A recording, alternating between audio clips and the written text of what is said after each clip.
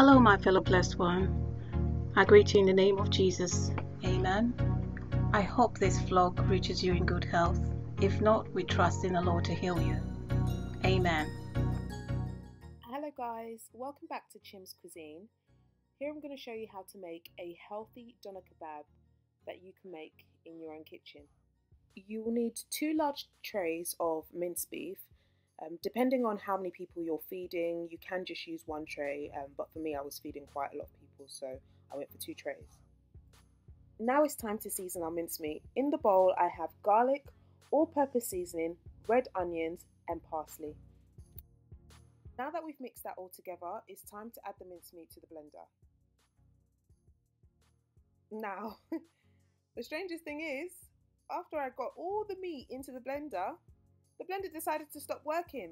So I had to now resort in trying to mold everything together using my hands.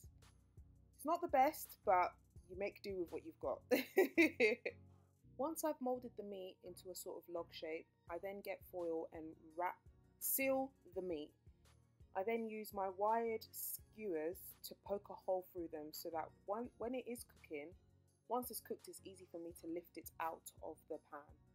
Now, because my blender broke and I wasn't able to blend the meat as fine as I wanted it to, you can see I'm having a bit of trouble cutting the meat. It's still fine, but I'm just not getting that, smooth cut, just because the meat isn't as fine as I would have wanted it to be. Now, the difference here, obviously, when you go to a normal kebab restaurant or shop, you normally see that the meat is constantly on rotation cooking.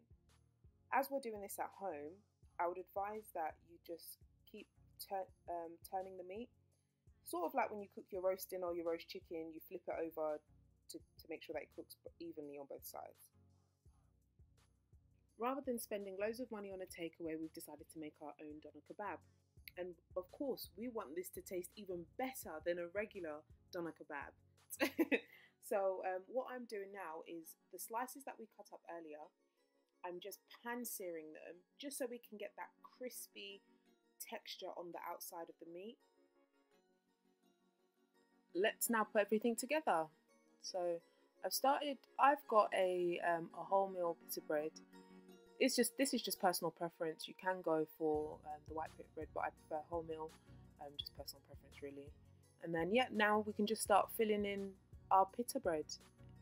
I tend to put the sauce first, then the meat. This is personal preference as well of how much meat you want inside. Then the salad, then your onions and spring onions, and then finish off with a bit of sauce on top. Some people don't like a lot of sauce, but I'm more of a type where I do like to cover my Pitta Bread in sauce. And there you have it, your homemade doner kebab. And the wonderful thing about this is that you will even have a lot of meat left over, which you can then use for a stir fry or maybe even some homemade sandwiches. It's a money saver. You can't go wrong with it. Homemade kebab. Please don't forget to like, comment and subscribe, and leave your post notifications on for my next video. Thank you.